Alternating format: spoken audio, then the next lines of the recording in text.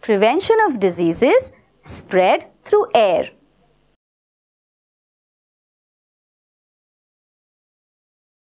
Diseases like cold, cough, tuberculosis, diphtheria make people cough.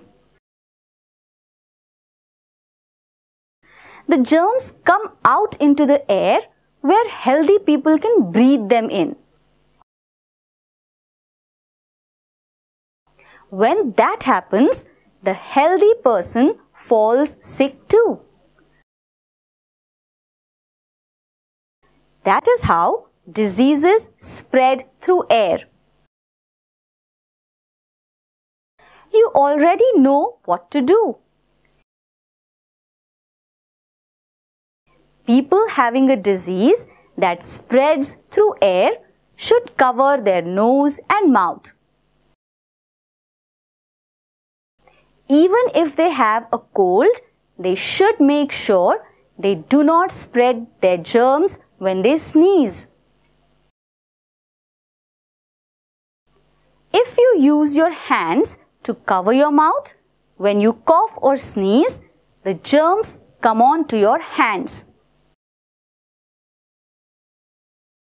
So, you must wash your hands after you cough or sneeze to remove the germs from your hands. It's a good idea to wash hands with soap before you eat anyway, so any germs that might be there do not enter your body. People who have tuberculosis cough and spit a lot. The cough and spit has germs in them. In the hospital, these patients are kept in a different section. They are given a special vessel to spit in called a spittoon. The spittoon is then sprayed with germicide to kill the germs in it.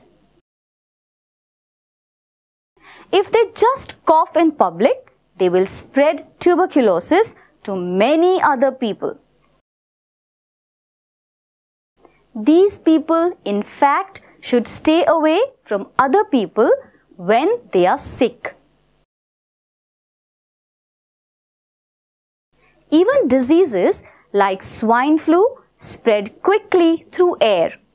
That's why when we have a swine flu epidemic, people start wearing masks.